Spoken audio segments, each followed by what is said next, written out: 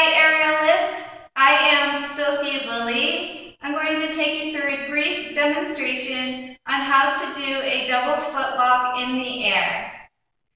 First I'm going to start by doing a classic climb, wrapping my foot around once and then holding myself up by locking myself with my left foot.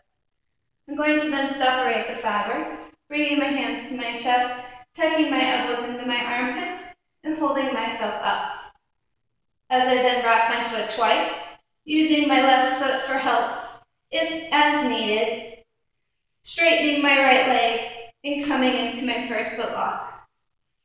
Reaching my hand up, coming into standing, I have one more to go. Wrapping my foot once, wrapping my foot twice, flexing my toes, bending my right leg slightly to create some slack.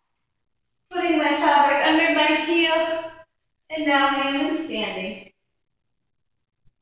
To come out, I bring my hands to my chest, fabric to the front, pick myself up, point my toes, come back into my climb, and come down into standing on the ground.